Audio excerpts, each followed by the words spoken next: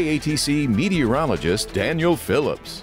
All right, everyone, we've got time now for one last look at your weather forecast as we get ready to kick off the work week, and it's going to be to a cold start. 36 in Lafayette and 37 to Iberia.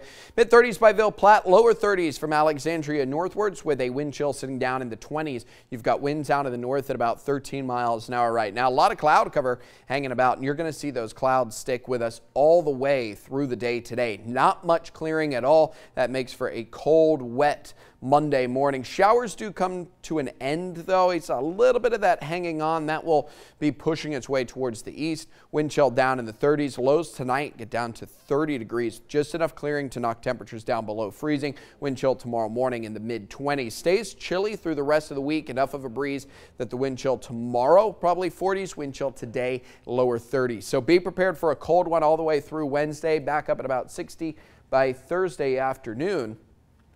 Ultimately a quiet week, but it is going to be on the chillier side. High today 43, low tonight down to around 30. 6:55 right now. It is about 36 degrees. Thanks, Daniel.